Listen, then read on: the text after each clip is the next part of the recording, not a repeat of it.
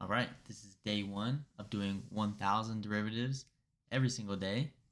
I'm following Miguel Santiago's book, so let's get into it. Problem 1 is y equals x to the power of 6 minus 5x squared plus 1. So I'm going to start by applying the sum and difference rule. So we're going to get the derivative of x to the power of 6 minus the derivative of 5x squared plus the derivative of 1.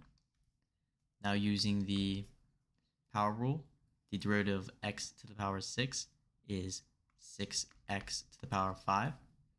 Then minus 5x squared, the derivative of 5x squared will be 10x. Then plus the derivative of a constant, or 1, is 0. So our answer will be 6x to the power of 5 minus 10x. And there we go.